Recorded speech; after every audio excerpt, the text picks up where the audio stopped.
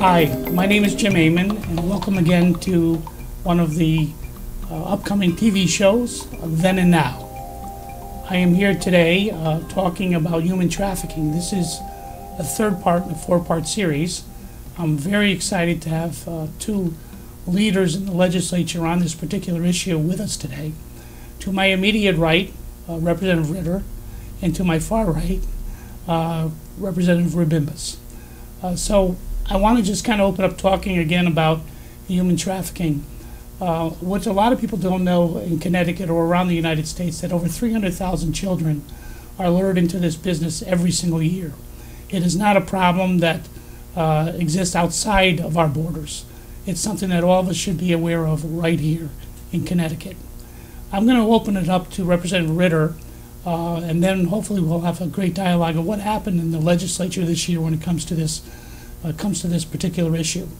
Both Representative Ritter and Representative Rebimbas were both leaders on this, and again, our children are safer because of their efforts.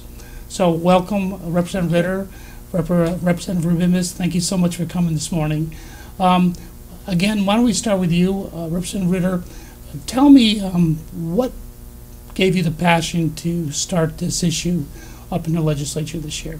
Sure. Thank you, Jim. It's a pleasure to be here and a pleasure to have the opportunity to talk about something that I think we were very successful at, not only moving legislatively, but widening the conversation, certainly across the state of Connecticut, in a way that can help our families and our children be safer. So we're very pleased at the result. And in some respects, it was an interesting process that got us to this particular legislation. The women in both the House and the Senate, Democrats and Republicans, at different times had been meeting over various issues, but a group of us thought that it would be of real benefit to the state if we could find something that we could all work on together as a group, every one of us. And several of us had heard from other legislatures across the country at various meetings that efforts to strengthen legislation state by state about the penalties for this type of trafficking had been initiated successfully in many states, and we agreed as a group to take it on. And the result was we had a piece of legislation that was introduced by every woman in the House and Senate, both parties. It was an exciting but very interesting bipartisan effort, and I think we were successful. Let me stop you there. And then it was very interesting because, of course, being the former speaker and traveling in the hallways, obviously the women decided to have this press conference on their own with women only.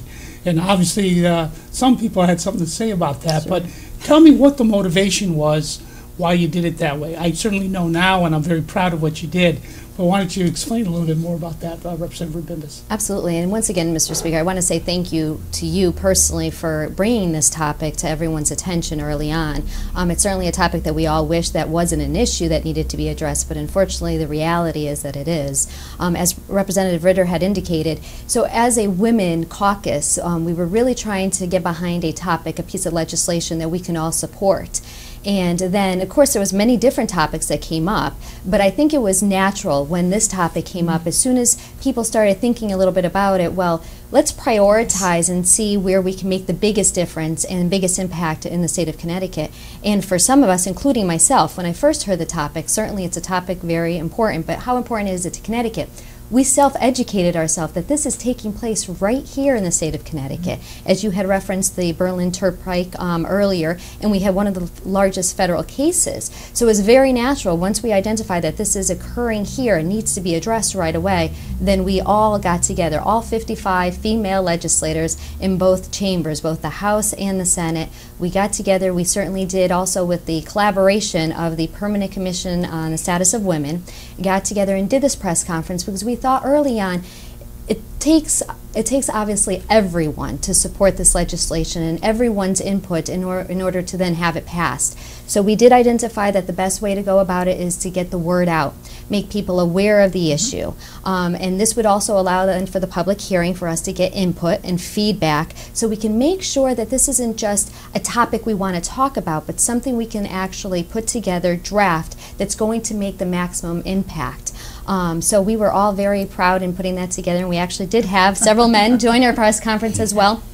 And again, we took kind of the forefront role in presenting it, but again, it wasn't without the assistance of Representative Berger, Representative Fox, and many others who then helped us in the drafting of it and really getting it passed in the House. But we certainly, it's a piece of legislation we're all very much invested in.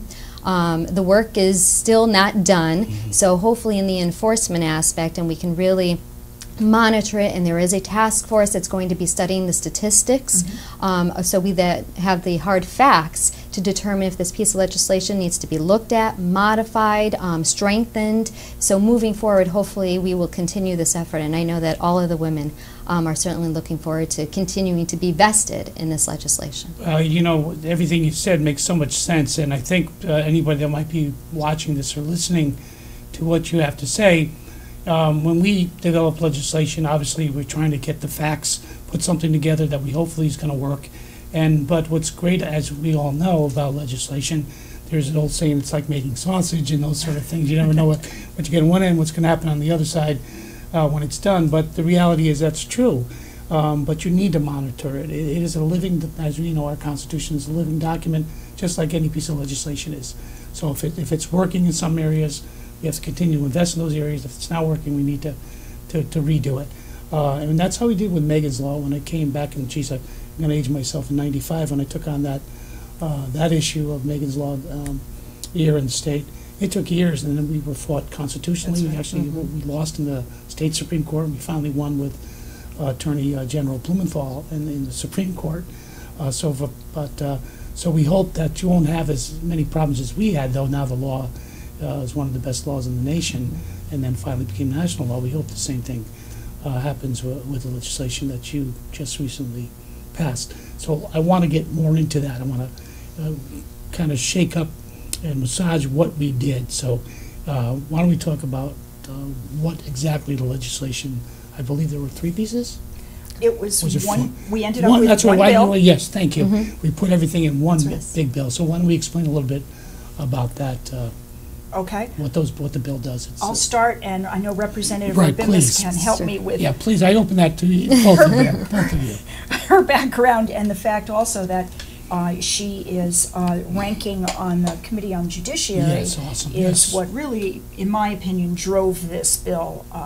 It helped those 3 perhaps a little more disparate pieces of legislation Right. come together into one in the Committee on Judiciary, as well as get it out of the committee and over the finish line. And that actually, in our strategizing, was an important part of the process. I hate to make it just sound like a strategy type of thing, but obviously, when we got together as a group, we wanted to be successful in our Right. effort.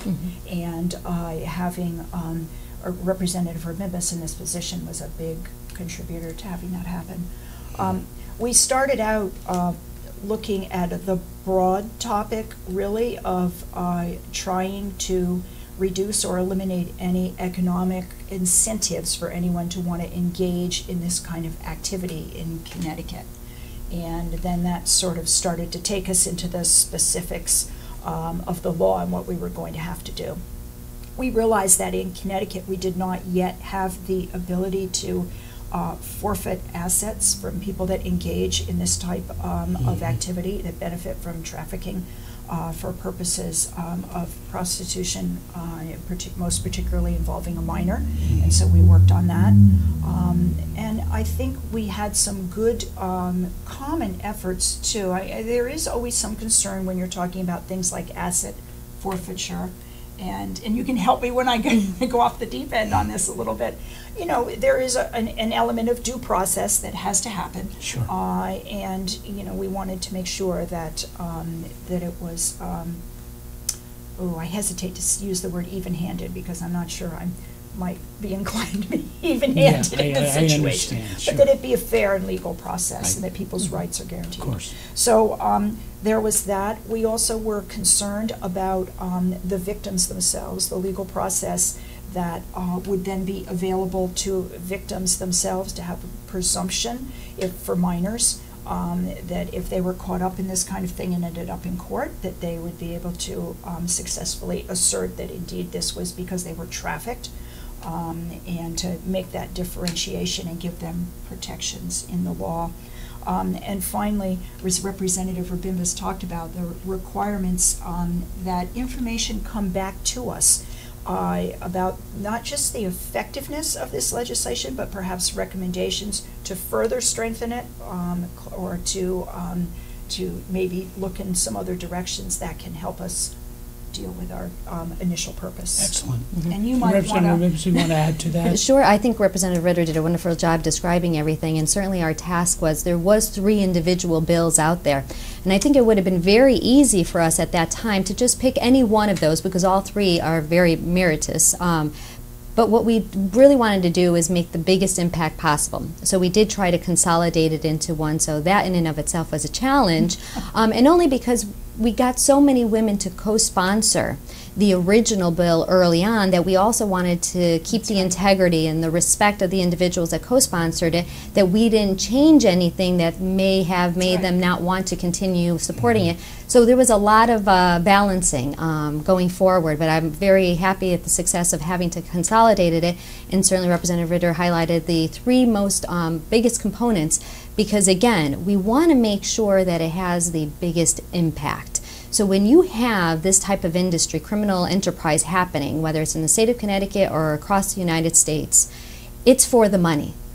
So unless we address that, unless we take out the financial impact that it has, I don't think we would be doing it justice. So again, just simply throwing someone behind bars, spending time in prison, but really not getting to the heart of it, because it's the financial gain that they have, these obviously the pimps, we need to address that, and that's certainly what we did. So that's where the asset forfeiture comes, and again, there's a process when it comes to that. But that, I believe, is one of the most important things. And then the other thing is, rightfully so, we have victims who are now survivors of this industry. And so now we need to empower them, and we need to allow them an ability, a process, where they can vacate any convictions that they previously had. Because the way the laws were written, they would actually have to be convicted as prostitutes.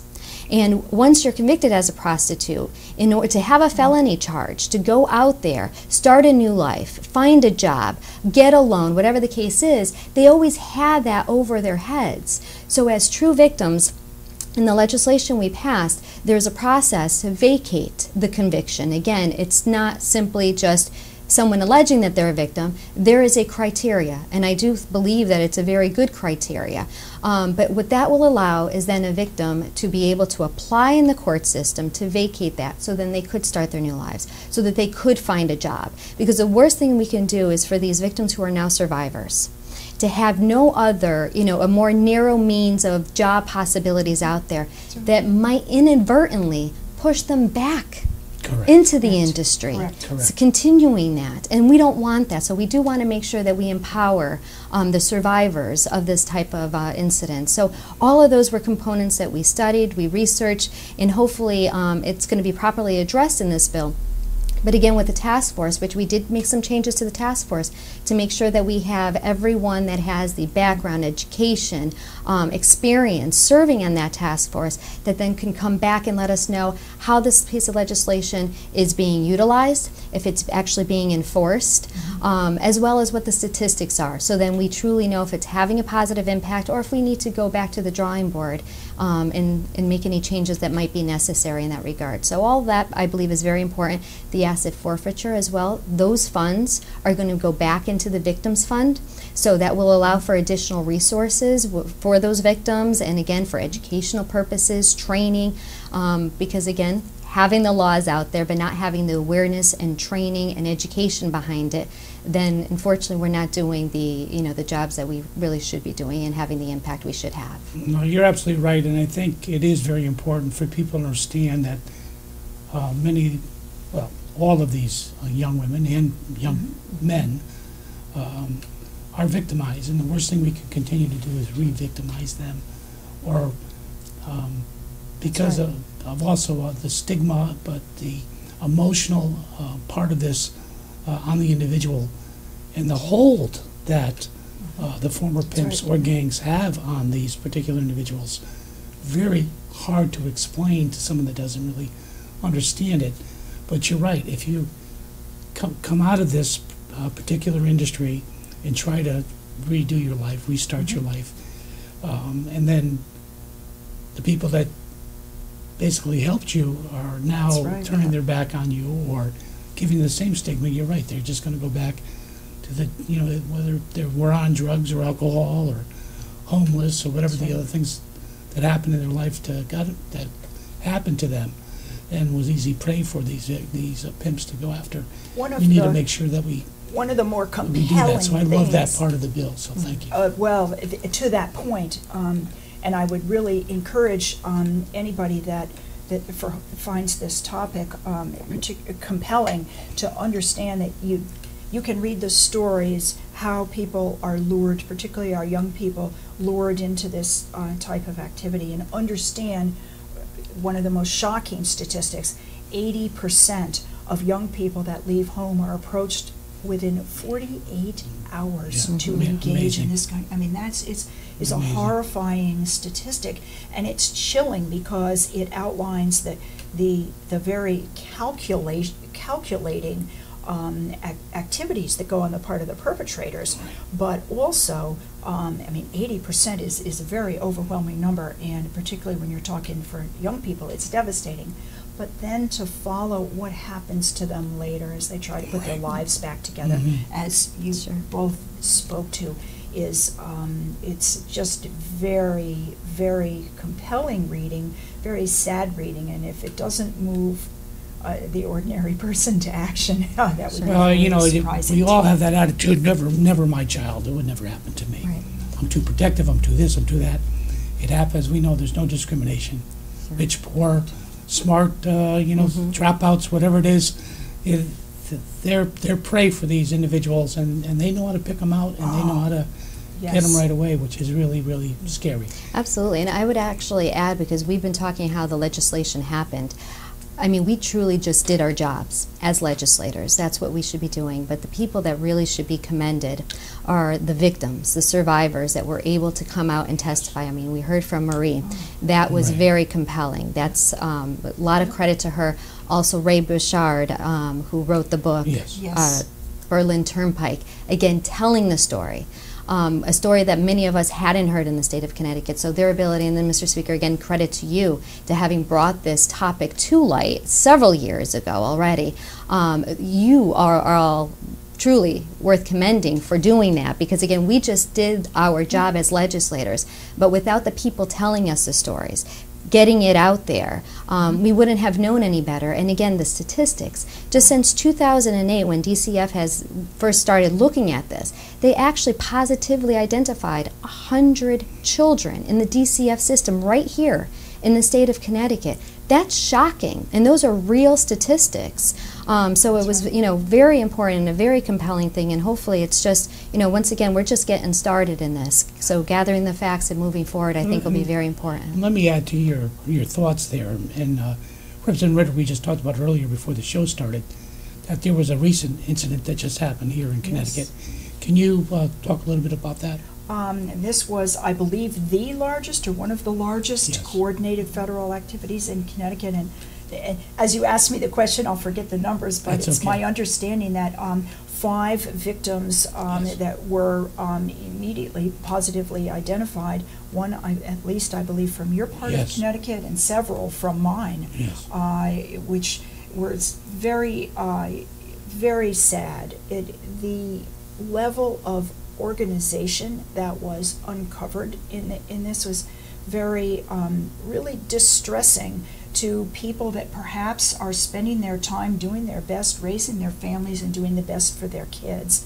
To understand that, I think there's going to be a lot more interesting information from all of us to hopefully digest and perhaps try to push back, to educate and understand how easy it is for all of our children to be victimized in this way without our knowing as parents. And to add to that, going back to Mr. Speaker, when you said that people think not my child, if you have children on Facebook If you have children surfing online, Yes.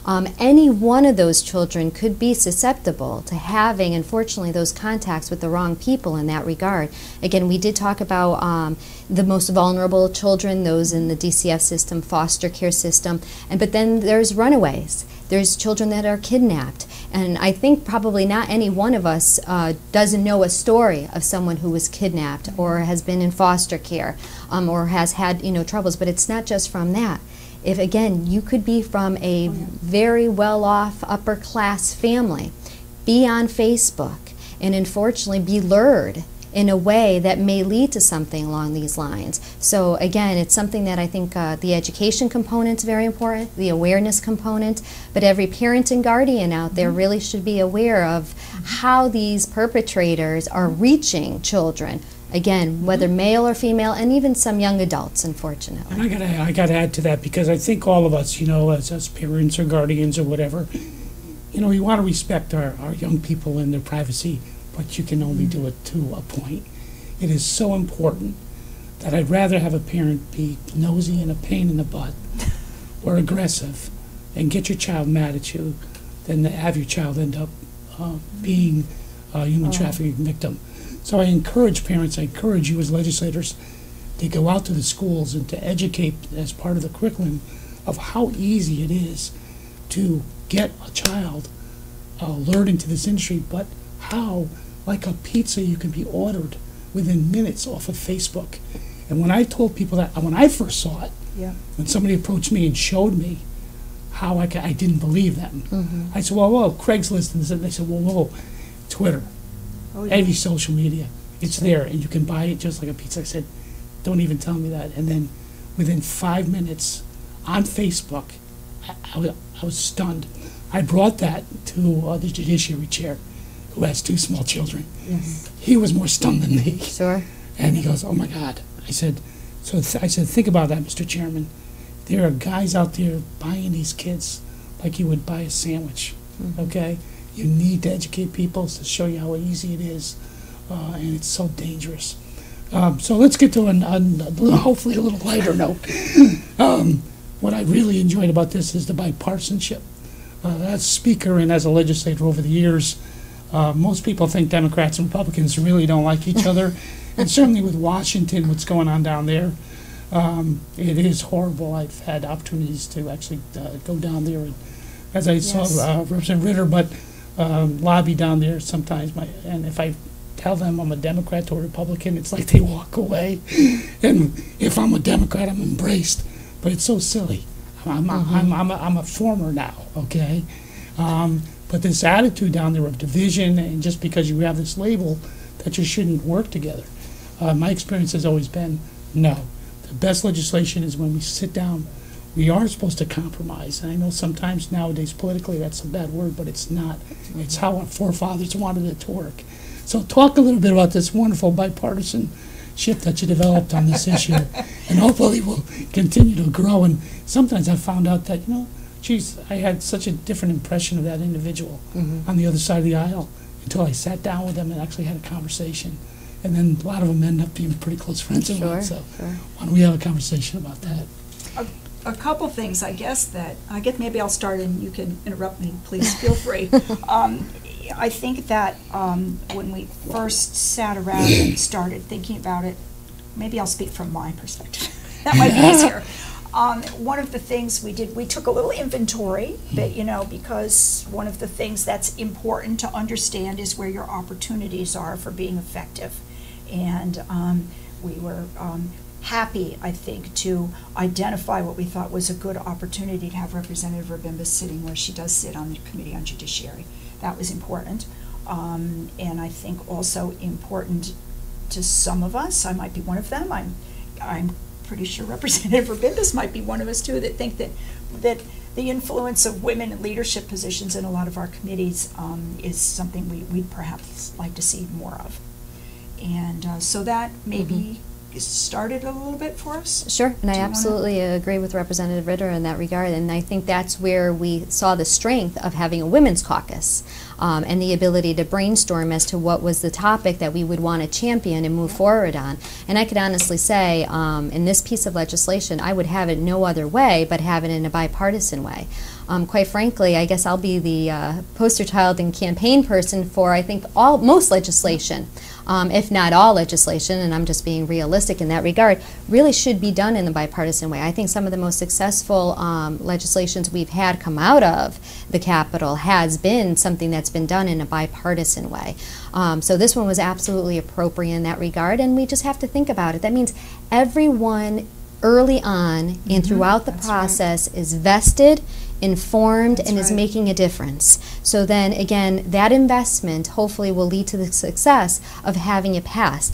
I'm always shocked when people propose legislation that they don't reach out to the people on the other side of the aisle, or even, you know, more naively on my part early on, to the people that are most interested in the topic, so the organizations that it's going to impact, the people that it's going to impact. I think having those conversations, doing your research, and involving people early on, and in this particular case going to the topic of a bipartisanship, should be a requirement if you want something that's going to be a good, successful piece of legislation coming out. So certainly in this regard, it was, I believe, a successful one. I certainly hope it's one of many more in the coming future here, but it's one that I'm very proud that it was done in a bipartisan way. Oh, And I just add one thing. I think that we certainly hope that we've laid the groundwork to maybe have a more permanent platform to do some more in the future in this manner. And I think that, you know, there are issues that many people think are the traditional women's issues, or this or that, and then there are other issues that maybe aren't always thought of that way. Whereas in this case, we crossed some of those lines, and I think that was to our benefit and hopefully effective, and puts us in a strong position to continue to do some good work. You really did a great job together, and I was very, very happy to see many people taking the torch on this and taking that leadership role, and I hope that continues. I just want to express a little concern that I have. You may or may not agree with it, so please, you have the right of your opinion. That's why you're on the show.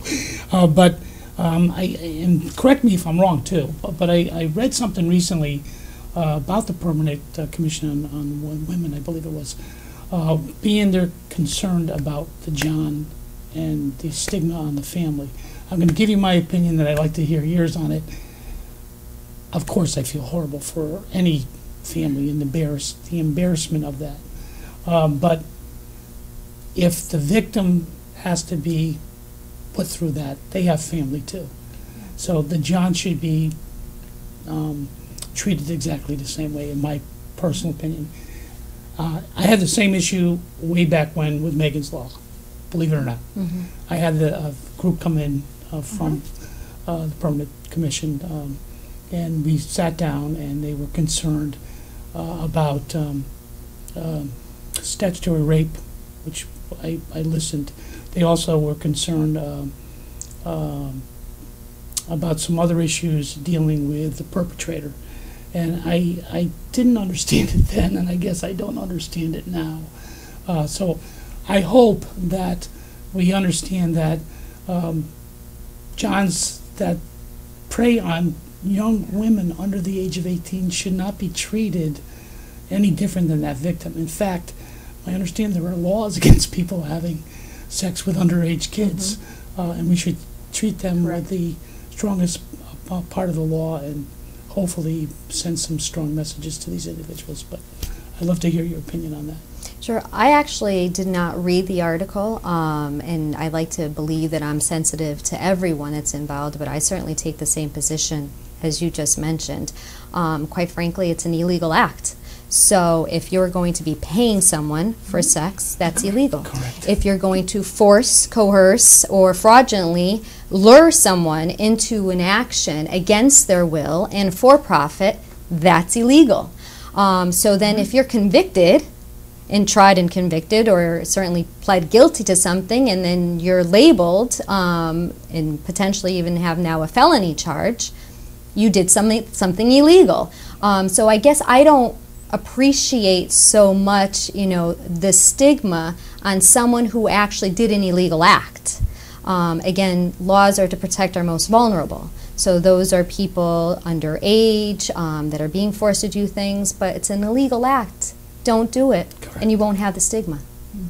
I think there was a little bit of discussion at different times around that, and I think that it was pretty clear that the opinion lies, as Representative Rebimbas outlined it. Whether this continues to be a topic or not, I can't predict with any accuracy.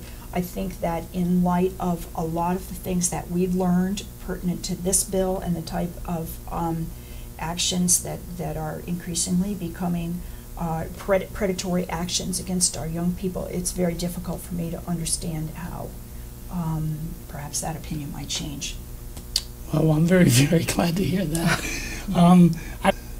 First of all, I appreciate your efforts on this particular legislation. It is close to my heart, and as we know as legislators, we never know really ever how our laws or our movements to fight for people really works, and we'll maybe never really know the results of that.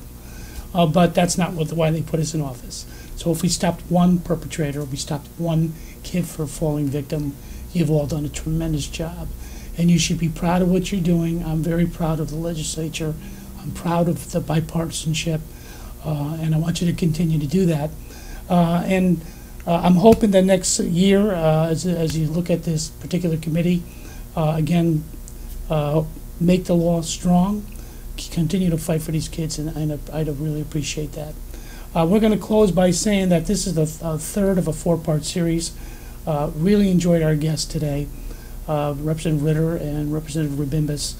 Also, we'll be, again, having our show coming up for the final part of the series with a victim of human trafficking, maybe two, to have their stories told.